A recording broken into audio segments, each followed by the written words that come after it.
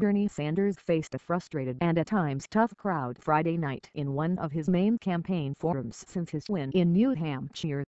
Sanders spoke to the predominantly African-American crowd, addressing issues such as the incarceration rates of whites versus African Americans due to marijuana use.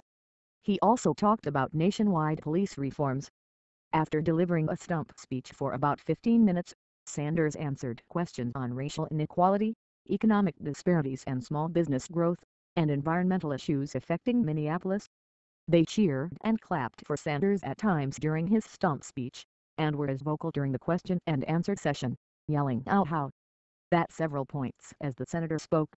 A particularly tense moment arose when a questioner found Sanders' answer on government accountability in low-income communities like Flint, Michigan unsatisfactory, accusing him of being afraid of saying black and asked him to go into more detail about reparations for African Americans in the country versus for just white Americans who are disenfranchised.